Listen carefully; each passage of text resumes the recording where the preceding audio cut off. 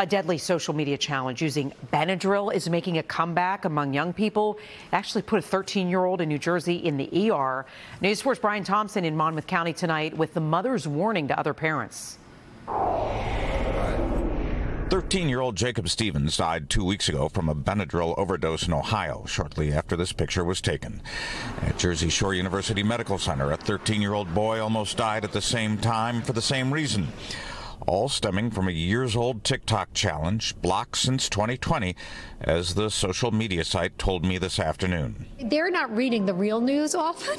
They're seeing the challenges and stuff like that, and they don't realize the dangerousness. They don't know that someone just died from doing this. The FDA has warned for years that overdosing on this over-the-counter allergy drug can be fatal, and the labeling has warnings as well.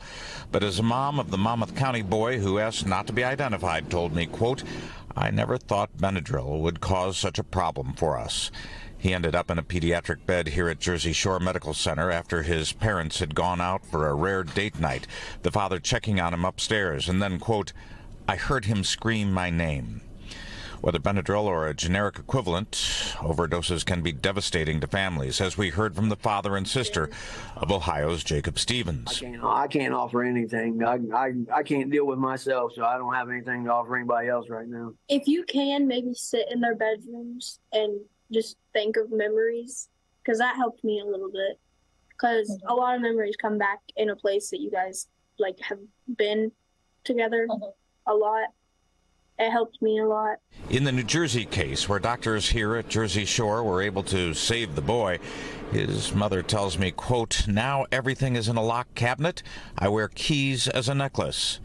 And Jersey Shore's Dr. Stacy Dumas adds, Maybe keeping computers in public areas in the home so you can see that, taking their phones from them at night. So things like that to really limit the use when they're young. Benadryl maker Johnson & Johnson calls the challenge a dangerous trend and should be stopped immediately. Even though TikTok no longer allows a Benadryl search, the internet, of course, is forever. And Dr. Dumas tells me that 13-year-olds, whether in Ohio, here, or anywhere else, simply can't understand the dangers when faced with one of these challenges. In Neptune, Brian Thompson, News 4 New York.